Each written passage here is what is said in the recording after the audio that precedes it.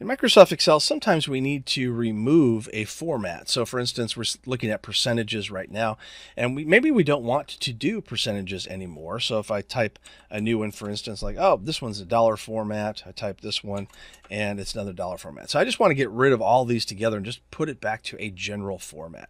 So I can highlight by left-clicking and selecting all the different cells I'd like to remove formatting, and then go up to the top under the Home tab. Make sure you're here under the Home tab and go to where it says Percentage and just click on General, and that will make it all go away. So now we're just seeing general information rather than seeing dollars or percentages or any other type of format.